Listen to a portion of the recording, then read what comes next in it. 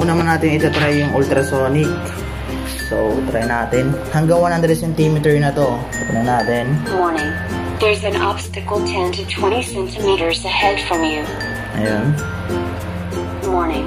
There's an obstacle 20 to 30 centimeters ahead from you. Warning. There's an obstacle 30 to 40 centimeter ahead from you. Warning. There's an obstacle 50 to 60 centimeter ahead from you. 50 to 60 na. Warning.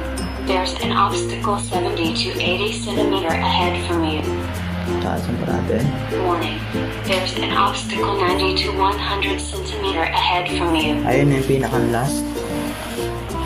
Ito naman tayo. There's an obstacle in front of you. Kapag malapitan. Warning. There's an obstacle in front of you. Ayan. Wait lang. Sige, try naman natin sa tubig. Warning. There's an obstacle 70 to 80 centimeter ahead from you. Kasi try natin yung dito. Warning. Water in the ground detected. Warning. Water in the ground detected. Kapag nalog-log siya, tanggalin natin. Wait lang. Dito naman yung remote. So ito lang yung pinakang supply niya. Itong 9 volts battery, binili lang kayo. Then ilalagay nyo lang dito yan. Ayun, dito lang. Ayun, ilaw na siya sa loob.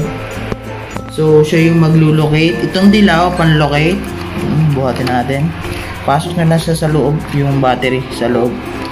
Pero hindi ko na muna ipapasok. Itong dilaw for locate, yung locate yung location ng stick kahit mga ilang metro ka. Then itong dilaw for locate, itong red for send ng data dun sa stick na nasa panganib yung bulag. Then magsasend doon sa guardian kung nasan yung bulag. Then sasabihin ng nasa danger yung bulag kung na hold up ganon. Try natin pindutin to. This is the location of the Ayun, stick. this is the location of the stick. Dalawang beses yan. This is the location of the stick. Isa pa ulit. Baka sabihin mo, hindi. This is the location of the stick. Yung sa GPS, hindi pa natin matatry kasi walang signal yung GPS sa loob ng bahay. Kailangan nasa open field ka. Yun lang. Natin yung isang push button, itong mahaba. Yun. Wait natin na i-set yung location niya.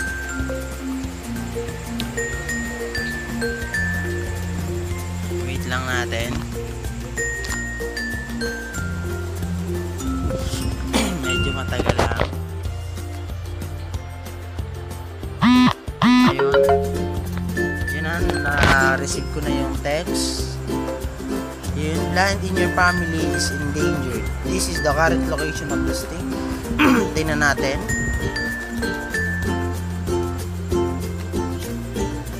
Location niya.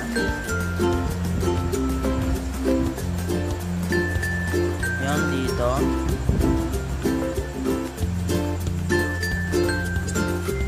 Tingnan natin. Pero dyan na yun yung location niya. Wala lang dito sa ating current location. Yan, dyan na rin yun. Name location lang. Then pwede rin natin siyang i-text. Kunwari gusto natin malaman kung nasang lugar yung bulag, pwede nating i-text natin yung system kung nasa na yung bulag. Kunwari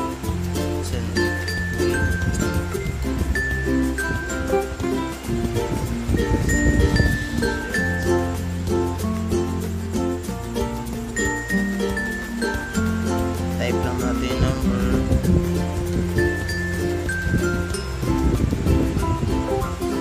Yan. Then itatrack lang natin kung nasa. Type nyo lang yung yan. Type nyo lang yung track.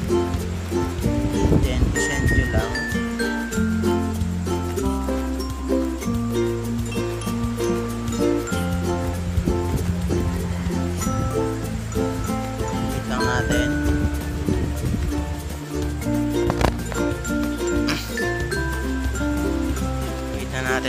isisend niya.